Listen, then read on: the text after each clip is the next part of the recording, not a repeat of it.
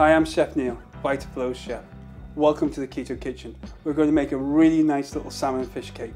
So what I've been doing is I've been cooking off the celeriac in a little bit of boiling water. I've boiled it until it goes soft, and then I'm going to take it over, drain the excess liquid off, make sure I get every last little bit out. There we go. Put it into the blender.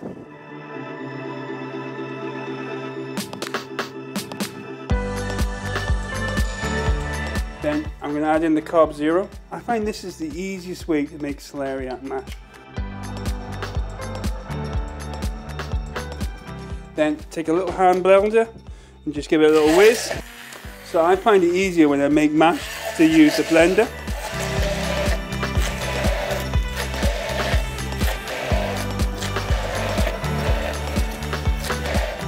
Just make sure you get it all off the end of the blender.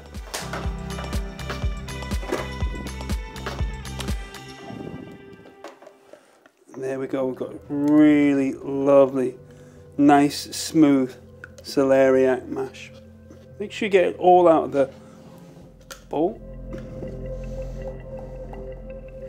There we go. Next thing we're going to do is heat the frying pan up, add a little oil into there, and then we're going to cook off the fish.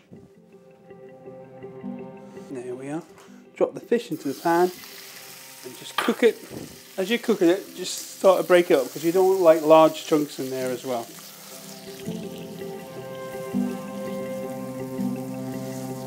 So when I make these fish cakes, there's other fish I can use. I can use smoked haddock, I can use cod, yeah.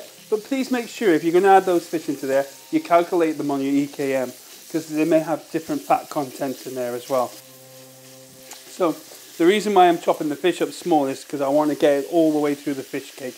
I don't want to have big bits of fish stuck in the cake, so if I can get it nice and small as we cook it, yeah, that's perfect for me. Push it into there. There we go. Now, I'm going to stir it in. There we go. Now, if I was to put that into the mould, what would happen is it would just fall apart. So I've got some egg into there. Make sure you weigh it out. There we go. And also, just to add a little bit more flavour, a little bit of mixed herbs goes into there and just stir it around, and what you end up with is a nice texture like that. There you go. So there's your base of your fish cakes. Okay, now to cook the fish cakes, what we're going to do is we're going to use a little scone cutter, and then we're just going to fill fish cake. Keep pressing it down as you fill it up as well, because you want it to be quite tight in there.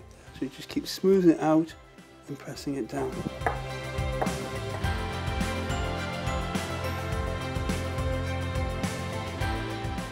Isn't that absolutely fantastic?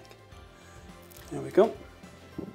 What we're going to do now is just put a piece of paper over the top, a little bit of greaseproof. The reason we put it over that because I don't want a crispy top on the top of here. I want it to be nice and soft. I'm going to bake it in the oven for 25 minutes at 180.